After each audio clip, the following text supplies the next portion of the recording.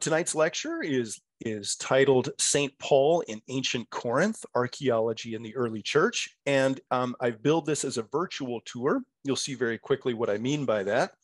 Now, we are working hard at Aqueduct Project to do real virtual reality. I'm holding in my hands here a virtual reality headset. We are actually dabbling in real virtual reality, but tonight's not going to be that. Tonight's going to be a slideshow in the same format so that everyone has a relatively easy time in getting together with us. But we do like to press the envelope at what's possible with technology at Aqueduct Project. So I decided to have an AI create the artwork for this presentation. So this beautiful poster here that you see was actually created by artificial intelligence. You probably heard it in the news that OpenAI, ChatGPT, is taking the world by storm. It's become you probably heard it in the newspaper or television, and it's a new form of new access point to artificial intelligence that's really intriguing a lot of us. And as I was putting together this lecture, decided to see what it could do if I asked it to create imagery that I would use in tonight's lecture.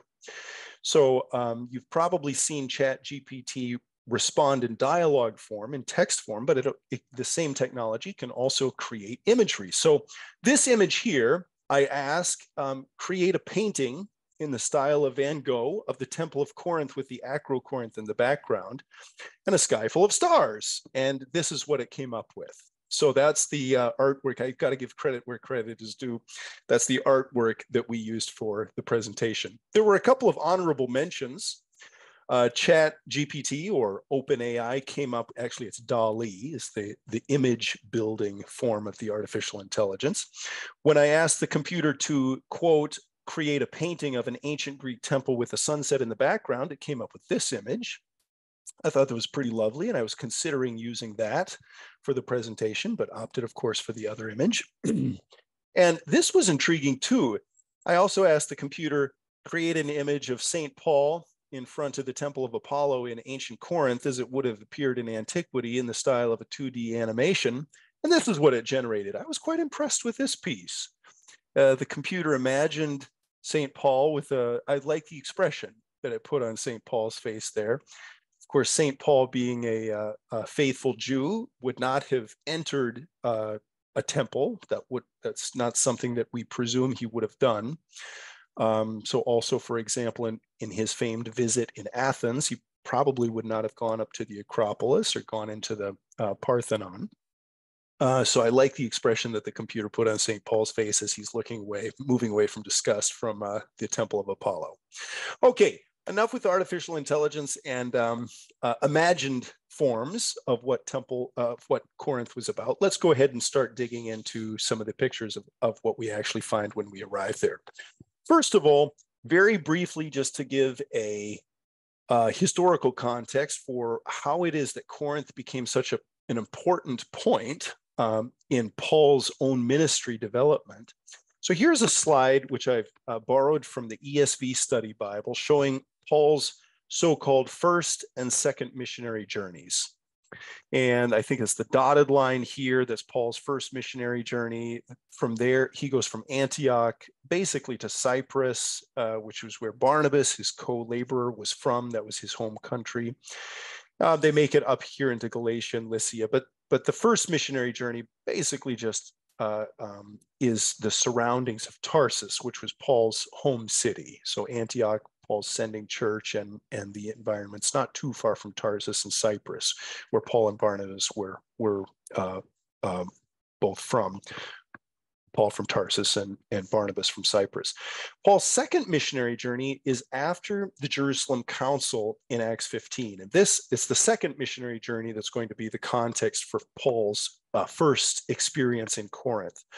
And Corinth is going to have a very special place in Paul's heart. Paul is going to work there for 18 months.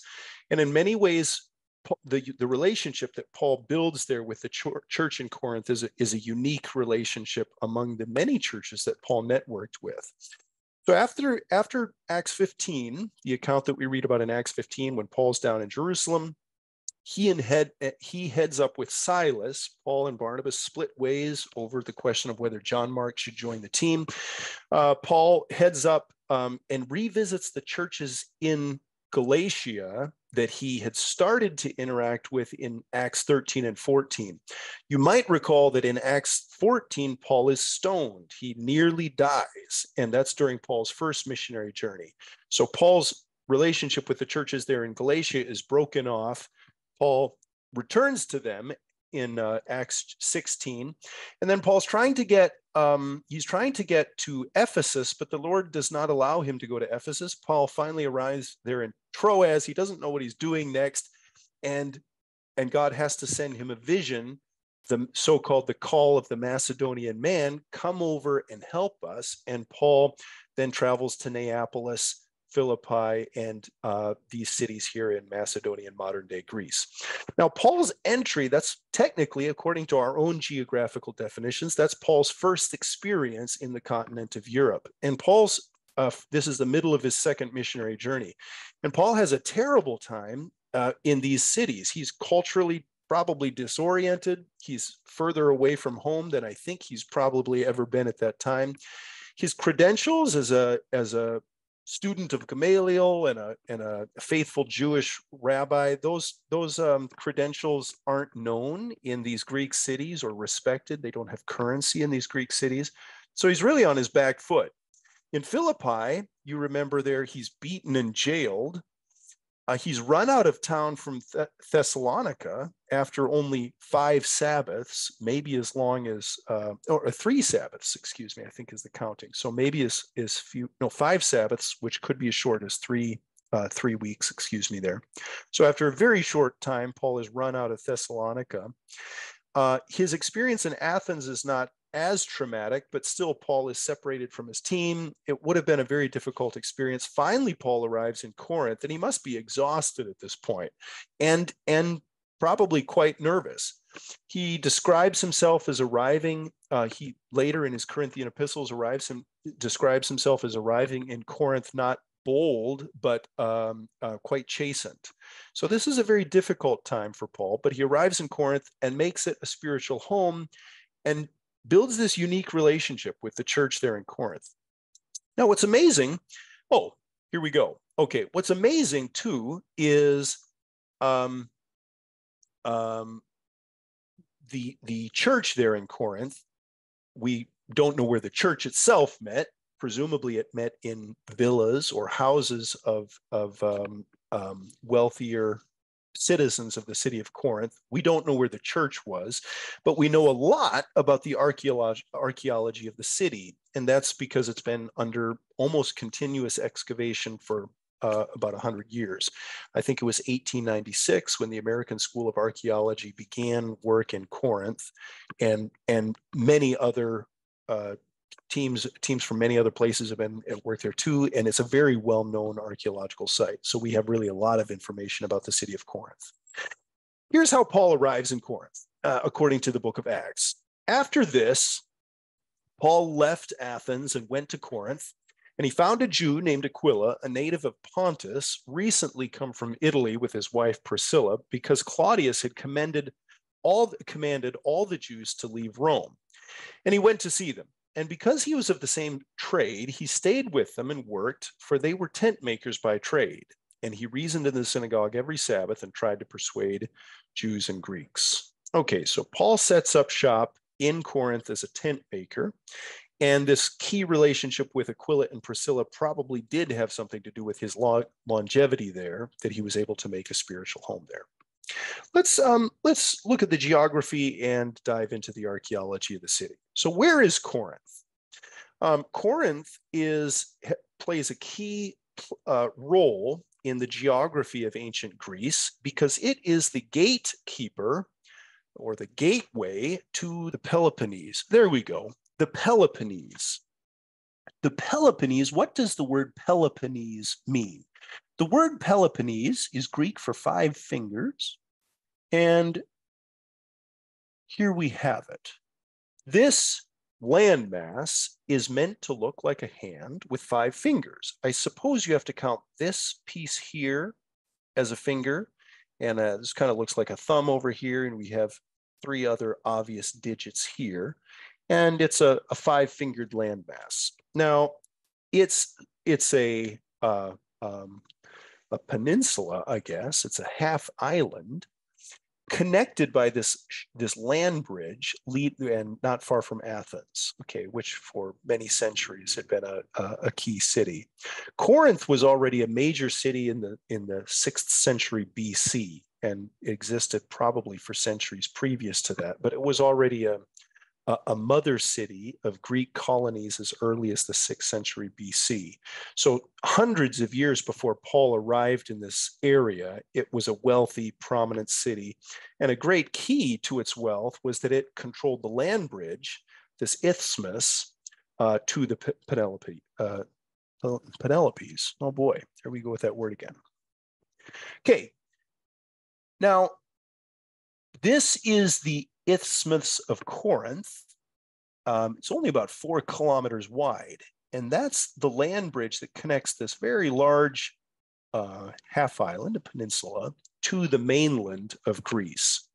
Even in antiquity, there were attempts to drive a canal through there, to cut a canal through there, because ships, in fact, were transitioned by land across this isthmus, because it saved so much time if you could sail through this channel here instead of having to go the several hundreds of kilometers around the landmass to get to the other side of the sea. Now, I believe it was Nero who attempted to drive a canal through this landmass, the Isthmus of Corinth. You can see that today there is actually a canal. You can begin to see that there is a canal that cuts through that land today. That was cut out after the age of dynamite. So it's only been there for about 100 years or so. But Nero at one point had tens of thousands of slaves, many of them Jewish slaves, working to cut out this canal, what's known today as the Corinth Canal. It was a dream of ancient engineering, not brought to reality until after the age of dynamite, about 100 years ago. But to rewind here, again, the secret to Corinth's great wealth is that it controls this access to this landmass. Okay, here is a painting. We're just about to go to the archaeological site, and I'd like to show you this picture, if it, as it were. It's a painting from 1847. Here's what the site looked like not that long ago. So Corinth was left as a ruin. Here in this painting, you can see the plateau there where the ancient archaeological site was. It's since been excavated and much of it reconstructed so that we really have quite a well-preserved site to visit when we go there. But only maybe 160 years ago or so, it would have been a very, very different experience to visit it than it is today. Now, I want to draw your attention to one other feature here of this painting from Karl Rothman, and that is the so-called Acro-Corinth. Acro-Corinth. What is the Acro-Corinth? That is this giant rock formation at the base of which the ancient site of Corinth was built. Now that, for those of you used to the cities of for example, the medieval cities of Europe, we often think that cities are built on waterways. And with the ancient Greek cities, that's not always the case. Very often with the very old, the millennia old Greek cities, very often it's an outcropping like this that will draw the civilization to build a city there. So that's of course true with the Acropolis in Athens, and it's true for several of the Mycenaean cities as well, that they were built near these natural rock formations. Why would the cities do that? Well, very, very surely actually, because this could be converted into a natural fortification. So in the case of an attack, the people could go up to a fortified part of this natural rock formation, and it was actually part of the city's defense. So Corinth is built right next to the Acro Corinth. Acro comes from the Greek word for high, so Acro Corinth just means the high Corinth, the tall, or yeah, elevated Corinth. Acropolis in Athens just means the high city. Okay, now this is a virtual picture. This is thanks to Google Earth. I'm going to show you a lot of virtual pictures from Google Earth as well. Here you can see the data that we have in the map is modern, but you can see this is where the ancient archaeological site of Corinth is. This is the Acro Corinth in this computer graphical reconstruction. And this is the Isthmus of Corinth. Again, that's only about a 4-kilometer width there. That's all the landmass connecting the half island to the mainland. This is what the archaeological site looks like today. Now, this is what the archaeological site looked like in antiquity. This is the best reconstruction that archaeologists can make. And we're going to look at a number of these pieces here, but I want first to pair out these items with the archaeological site as you visit it today. So look with me just here. This is the Temple of Apollo. This is going to be the very central part of the archaeological site in Corinth. If you look at that Temple of Apollo, this is what archaeologists have imagined it to look, or have it in a reconstructed build as it looked during Paul's day when he was there in the 1st century. Okay, here's the theater, and today all that we can see is this. Not much left, but you can see the very core of the theater right there. That's still preserved, and the staging area over here, that's still preserved as well. So here's the staging area, and down there at the bottom of the well is the very core of the theater. The theater was built into the side of the hill, so not that much of it is left. And of course, the marble seating and so on has been taken and used for other construction projects over the last 2,000 years. But you still have the imprint in the hill of where the ancient theater was.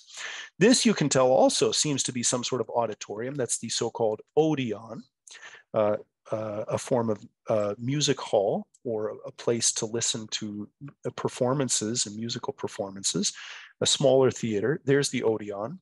Temple of Apollo, the Lycaon Road. I couldn't get the graph. Here's the Lycaon Road as well, and with its various shops on the side.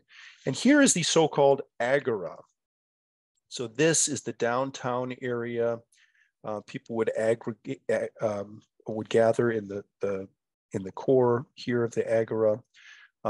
You have a number of porches or stoas. I was always confused why these ancient Greek agoras have porches around them, and it's really just to keep the sun off people. If you've been in Greece in the middle of the afternoon, you know how sweltering the sun can be.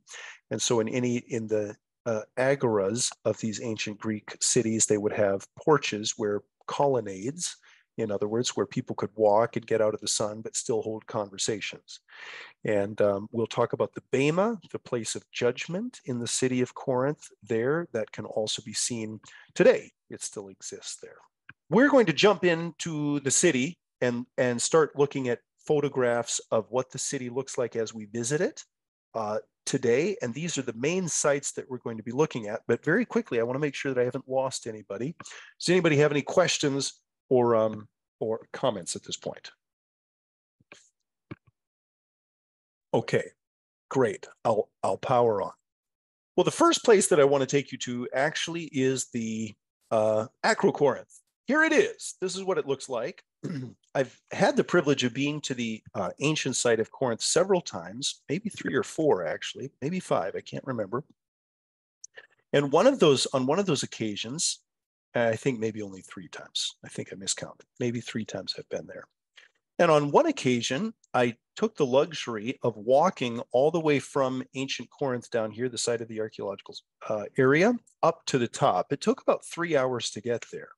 So it's a fairly long walk. Here's again what the Acro Corinth looks like in a graphical reconstruction. Here's the archaeological site as it appears in Google Earth. And so you can walk up there. You take this road up here. It takes a very long time. And I burned through, I think, at least 2 liters of liquid under the hot sun. Now, I wanted the experience of walking up there because many ancient Greeks would stop in. Here's the archaeological site again, and walk up or take a cart ride up to the top of the Acrocorinth. Now, the Acrocorinth, once I was up there, the very top of the Acrocorinth, on there in antiquity, was a temple dedicated to Venus. Venus, of course, or Aphrodite, the goddess of love. According to Strabo is an ancient Greek geographer who tells the tale that this temple was also running a sacred brothel that had 1,000 prostitutes. Now that's impossible. I've walked up there. Here's the remains of the Temple of Aphrodite. The ancient temple is not nearly so big. It could not possibly have had so many people up there, but there was a rather notorious brothel, a temple cult up there. This is the remains, the foundation walls of what's left of the Temple of Aphrodite. And surely there was a brothel up there. It had become very famous and sort of tied to the civic life of the city of Corinth. I'll spare you some of the details, but there's a number of, in Greek culture, there's a number of ties of sort of promiscuous sexual practices with Corinthian culture. Corinth had become notorious or famous for its sexual culture. And so when Paul gets there, he has quite a lot of work to do to try to explain what a Christian ethic is concerning sexuality and marriage to these people. I popped up there, and after the 3-hour walk, here you can see the isthmus as it appears in an actual photograph. That's about that 4-kilometer span.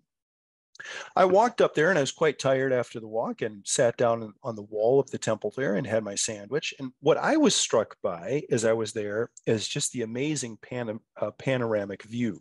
And it's not just like going up to a city and looking down from a skyscraper. It's not just the grandeur of seeing the city below, but especially the view of this isthmus, which is astounding today as well as in antiquity. So, yes, I can imagine that a lot of people were coming up here.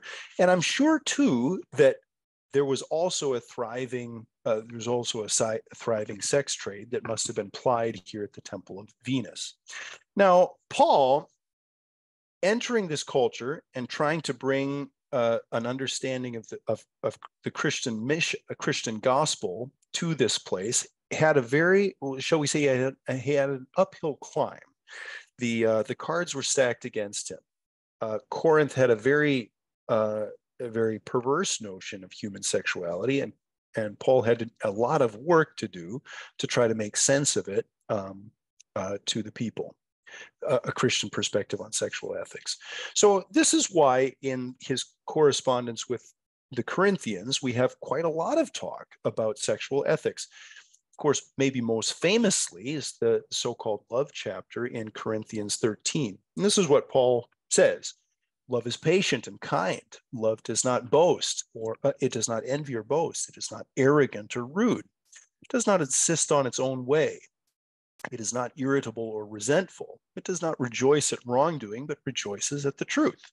Love bears all things, believes all things, hopes all things, endures all things. Love never ends. As for prophecies, they will pass away. As for tongues, they will cease. As for knowledge, it will pass away. And of course, 1 Corinthians 13 is maybe Paul's most beautiful explanation of a Christian vision of love. There's also some negative example. Paul has to state negatively what Christian love is not to the Corinthians as well. In 1 Corinthians 5, 1 and 2, he writes this: it is actually reported that there is sexual immorality among you, and of a kind that is not tolerated even among the pagans. For a man has his father's wife, and you are arrogant. Ought you not rather to mourn? Let him who has done this be removed from among you. Paul is sort of shocked the extent of the sexual immorality that's taking place in Corinth. And I think what had happened from the references that we have in the Greek literature of the time is this temple of Aphrodite had become the city had capitalized on its relationship with this temple cult. So you imagine, people bringing in goods from all over the Greek world. Corinth is a metropolis. Many roads are running into this city, and as business people come in, they're encouraged by the city to go up to the Acropolis, get a great view of the surrounding area, presumably have a great meal, and maybe visit the local brothel there too. The sex trade had become tied in with civic identity, and so Paul really has to work hard to explain to the Christian community there, the new Christian community there, how to think very differently than the local folks were thinking about these issues. It's not just Corinthians 5, it's not just Corinthians 13, but Paul will revisit this question of Christian sexuality in 1 Corinthians 7. And again, the whole chapter is given over to what we could loosely call Christian sexual ethics. In this case, the question of marriage and how marriage should be negotiated, the meaning of Christian singleness, etc. So Paul also, he starts that chapter. It's a full chapter discussion. He says, now concerning the matters about which you wrote, it is good for a man not to have sexual relations with a woman, but because of the temptation to sexual immorality, each should have his own wife and each woman her own husband. And then Paul goes on from there. Okay.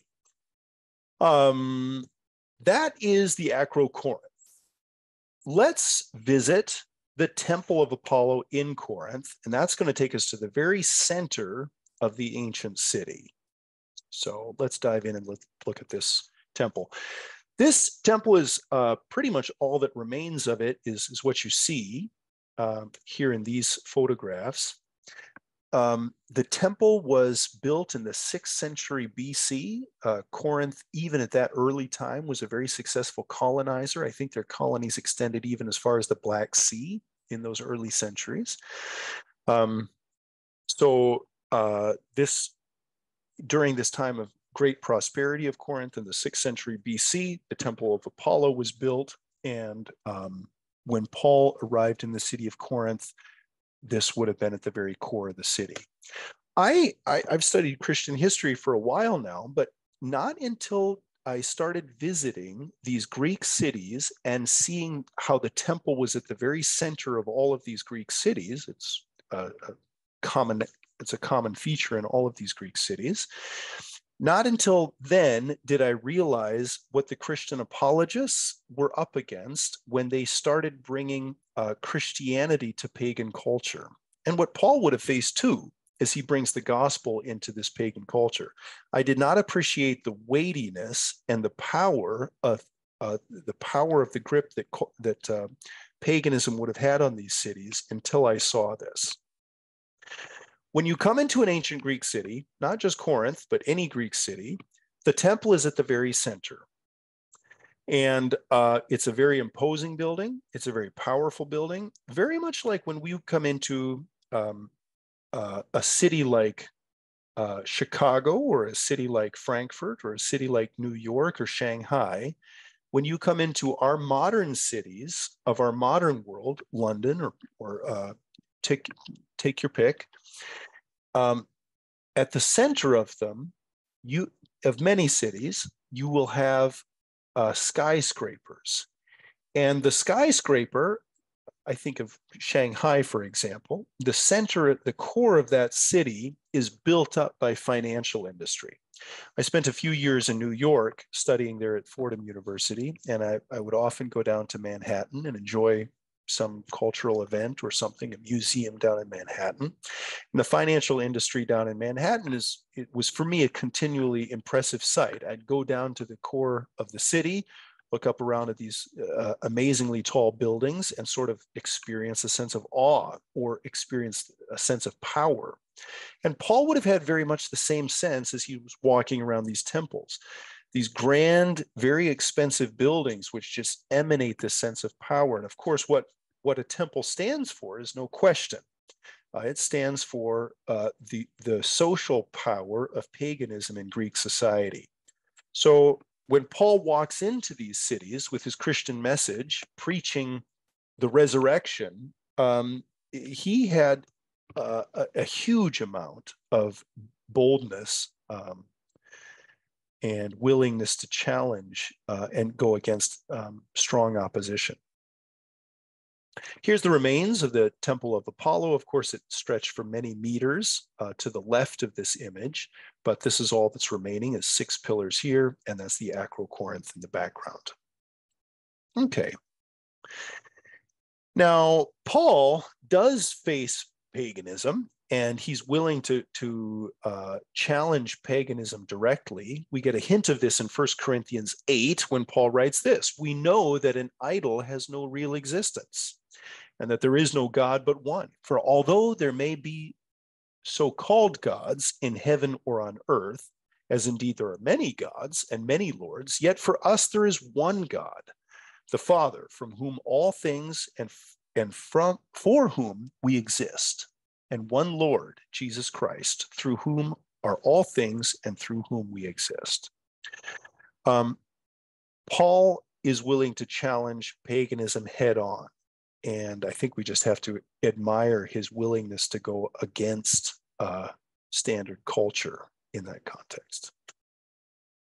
Let's look for a moment at the Agora. Here's the Agora. This is the shopping district of ancient Corinth, if you will. Of course, the Agora is the marketplace. It's also the place where people would congregate, do financial deals with one another. And there's a great amount of economic activity taking place here in the Agora. It's also the place where the Roman governor can make judicial, can hear cases, court can be held there at the Bema, and we'll look at that in just a moment. Okay, here's the Agora as it appears today. It's a fairly large space, and this is also where many of the items that have not otherwise been able to be reconstructed have been amassed. So because it's a big open space, the archaeologists have used it also as a space where it's filled with other artifacts. So it's a little bit cluttered as you visit there today, but you get some idea, or you can get some idea of the size of the space. We're looking at about half of the Agora here. It would take 2 or 3 minutes to walk directly across it. Now I'm going to draw your attention to this row of shops right here, okay? This row of shops right here, because that is this row of shops right here. It's right on the other side of the Temple of Apollo, and it borders one of the sides here of the Agora. So now let's look at, I think it's number 17 on our map, right there, this building. That shows up right here. This is the building here. It's a series of arches. And in these arches, here you can see the same building. One of those arches has been reconstructed, but this would have been a series of arches, and these were shops. In fact, this is the ancient meat market. This is where in the morning, bulls and other animals would be sacrificed up here in the Temple of Apollo. And there would be a religious significance, obviously, to that act, but there was also an economic significance to that act because the meat then would be sold here in the meat market. And there it is. There's the building right there. And this can help shed some light on why Paul addresses the question of whether meat that's been sacrificed to idols should be retailed. This is what Paul writes in 1 Corinthians 8. Now, concerning food offered to idols, food will not commend us to God. We are no worse off if we do not eat, and no better off if we do. But take care that this right of yours does not somehow become a stumbling block to the weak. For if anyone sees you who have knowledge, eating in an idol's temple, will he not be encouraged, if his conscience is weak, to eat food offered to idols? For the Corinthians, this was a real question. Should the meat that's been sacrificed to an idol here in the Temple of Apollo and resold right here on the edge of the agora, should a Christian family purchase that meat and eat it? Or has it been somehow contaminated because it was of an animal that had been sacrificed in the temple? Now, I find that really helpful because when you're just approaching the Corinthian correspondence as a body of literature, this question might seem a little recondite or a little obscure. But when you visit the site there and put these things together, it's quite common sense to see how it is that this could be a real question for Christian families in Corinth. Let me draw your attention to the bema. Bema is a transliteration of a Greek word, bema, that means judgment seat. It shows up several times. Sometimes we'll talk in Christian theology about the bema seat of Christ. You may have heard that expression. And that means that's referring to Christ when he sits in judgment over the world. That's that word bema, judgment seat. Now, let me give a little, quickly before we go and look at the bema, let me give just a little background. In Acts 18, this is the part of the narrative of the Acts of the Apostles where Paul is in Corinth. While he's there is a riot that erupts, and let's read this account very quickly. But when Gallio was proconsul of Achaia, the Jews made a united attack on Paul and brought him before the tribunal. That word tribunal in Greek will be bema. So Paul is going to be brought to the center of the agora where the bema was, and this is where this action is happening, saying, "This man is persuading people to worship God contrary to the law." But when Paul was about to open his mouth, Gallio said to the Jews, "If it were a matter of wrongdoing or vicious crime, O Jews, I would have reason to accept your complaint. But since it is a matter of questions about words and names in your own law, see to it yourselves. I refuse to be a judge of these things." And he drove them from the tribunal, and they all seized Sosthenes, the ruler of the synagogue, and beat him in front of the tribunal. That's again that word for bema. But Gallio paid no attention to any of this. Okay, this is really an amazing moment in the account of Paul in the Acts of the Apostles that we have, because this is the one moment when we know pretty much exactly where Paul was and pretty much exactly at what time. In the account, we read of a man by the name of Gallio. Now, Gallio, from other records, we know was proconsul of Achaia. That's the Roman province of Greece. So that's the Roman province in which Corinth found itself. Gallio was in this office of proconsul for only about a year and a half, between 51 and 52 AD. So this is the one moment in Paul's entire life when we know pretty much exactly where Paul was and pretty much exactly at one time. This is the one peg on which all of Pauline chronology hangs. When we tell you that Paul was doing this or that at this time, the way that we calculate dates in Paul's life are before Gallio and after Gallio. So here at this moment, as Paul's here at the bema seat in Corinth, we get as close to Paul historically as we ever can. And here it is. You can visit it today. There you have the Greek and Latin letters for bema. This is the judgment seat of the Roman governor. Here in this, of course, it's just a pile of rocks when you visit it there today. Here in this reconstruction, this archaeologist reconstruction, you can imagine what's taking place. It is an elevated platform. So the throng that's recounted there in Acts 18 would have brought Paul around the judgment seat and gotten the attention of the governor. The governor comes out to address the people. The elevated platform means that the governor can stay removed from the populace a little bit. And there's a little bit of a safety measure there, and also a little bit of a measure to help project that speaker's voice. And this is exactly where this riot was taking place. What can we say about the culture of Corinth based on the artifacts that we've been able to find there? Well, really, there have been a lot of artifacts that have been recovered. Here's an example of some jugs, some pottery that's been recovered from the city. We've found a lot of wonderful glass work. This to me is amazing that the Romans had such fine glass work. This is from the 2nd century AD, so it post-dates Paul by a little. But boy, this is glassware that I'd be glad to have on my table.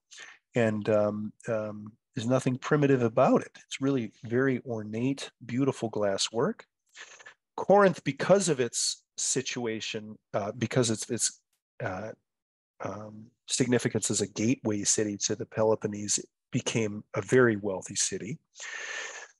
The mosaics that we have in ancient Corinth are just spectacular. So, I mean, today we don't necessarily appreciate mosaics. Today we don't have much experience with mosaics. It's not a symbol of wealth as maybe a fancy sports car would be or something like that. But the engineering and artistry that's required to build a mosaic like this is really quite astounding. And to think especially that these stones, I believe, are not painted, but that the artist had to find stones that were natively these colors.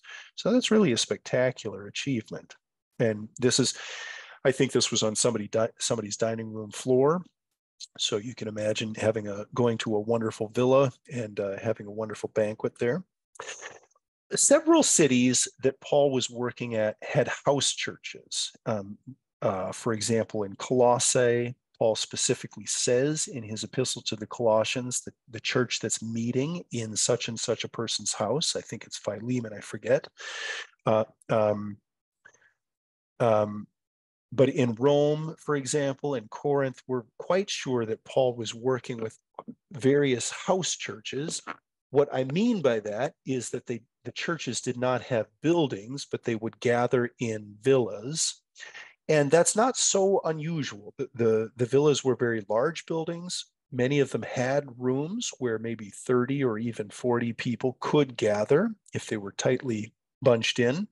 And so it seems that there were some in Corinth from a wealthy class who became Christians, who were opening up their houses to be places of worship for the early Christian community.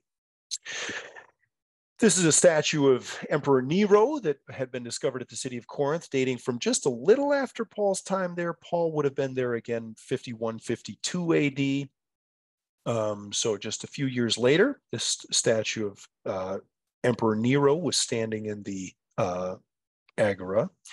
This is really interesting here. This is a scene depicting the Battle of the Greeks and the Amazons from the theater of Corinth. Just like when you go to a movie house today, they have posters of upcoming features. Well, so did the ancient Greeks. This is of course, chiseled in stone, so it's not something that could easily be changed. But it's a show, it's a poster, if you would, showing people what they might expect if they were to go in and see a show at the theater. This is a terribly wealthy city. And Paul also has quite a lot of work to do to try to convince these people that although they're of massive material wealth, they're still of tremendous spiritual need. So we see this surface as a topic in 1 Corinthians 4 when Paul writes this: already you have all you want. Already you have become rich. Without us, you have become kings.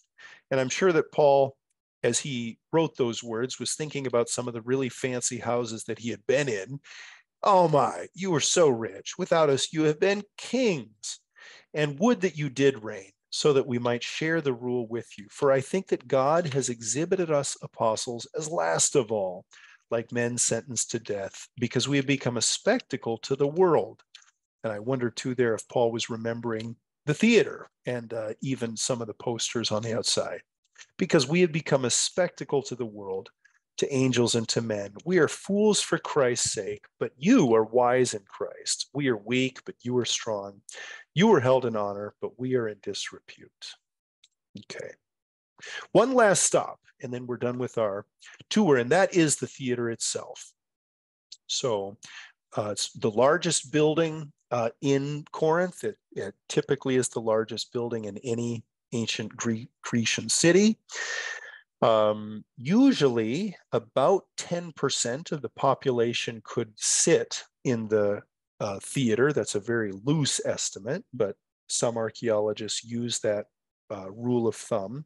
And even that's one way that archaeologists could give a very loose estimate to the population of these ancient cities. So about 10% of the people could be in Corinth. I forget what the estimated population of Corinth is. I seem to remember about 80,000, but honestly, I forget how many. Here we are looking at the stage area of ancient Corinth. So get this pile of rocks in your mind. That's the stage area. That is the foundation way for right here. Okay. So this is where the stage was. And then, of course, the spectators would sit over here. So you had to access the theater, not from the back, but you had to access the theater from the front parts. I think these here and other doors would be the main doors. So this road here coming down to the base of the theaters where everybody would have to cross to access into the theater. The theater seating was all built into the hill. Hardly anything of that remains today, but you can still see the outcropping of the hill where the ancient theater would have been. Here we are. This is the road that comes down to the theater. Here's the stage area, and this part over here is the seating. So again, you see this road here. I'm going to go back to the animation. That road is right there. And then when I took that picture, I'm standing about over here, maybe even slightly to the right of my arrow as it appears today. Here we go at the very end of the stage area, looking back at the road entrance. Now, there was one of the most amazing biblical archaeological finds was made in Corinth, and it's called the Erastus stone. It was approximately here on the map, and we'll go look at it. Here again is the theater. This is the road. Okay, here's the road. Here is the road coming down from the agora would be over this hill. Here's the road coming down to the theater, and then to the left is the stage area. And you can just see part there of where the seating would be. So the Erastus stone is just to the right of where this image was taken. Here it is, an Erastus, and you can see ERASTVS, Erastus. There we have the man's name. This stone is about 3 meters or about 9 feet in length. So it's a very large stone. And I believe it was discovered where it currently sits at the base of the theater. Erastus, that's the person's name, for AED, for the idolship, SP sua pecunia, from his own expenses, Stravit, Strawit, Erastus, for the idolship, from his own expenses, paved this street. Now, what is this? What is the message of this? Okay.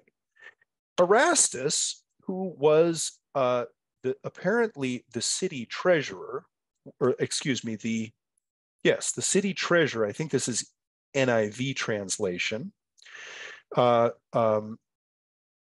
So in Romans, when Paul's writing back to this community, he says, Gaius, who is host to me and the whole church, greets you. Erastus, the city treasurer, and our brother Quartus. You might not have thought anything of that when you were reading that last time you read through the book of Romans, but here, this Erastus, the city treasurer, who apparently was Paul's friend in Corinth, a fellow Christian, paved this street that everybody would have had to walk down here to get into the theater. Theater being a very popular activity, everybody would have been so glad that Erastus paved that street so they didn't have to get their togas dirty when they were going in to see a show. And Erastus put up this stone to remind everybody of his goodwill to the people, that he spent his own money paving this street so that he could be voted in to be for the idolship or for this office of city treasurer. Now, it's quite spectacular, but this makes Erastus one of about 3 people in the New Testament to have epigraphic evidence of their work in antiquity. So Pontius Pilate has epigraphic attestation.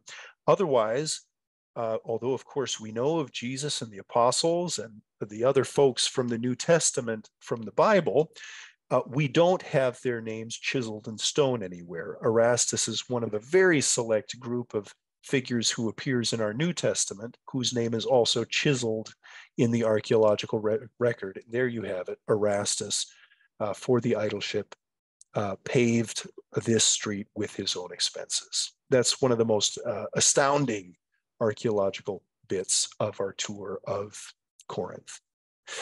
Very quickly, and then we're done. The Lycaon road in Corinth. This is the one of the roads leading the city here, leaving the Agora to the city of Lycaea down on the coast. And here it is, the Haras Lycaon, or the Lycaon road. Here is the way that the road appears today. We have no idea where Paul's tent shop would have been, but I like to imagine that maybe that took place here. This was where artisans would come and sell their wares and work. And we know that Paul was working alongside with Aquila and Priscilla. They were also tent makers. They shared the same trade.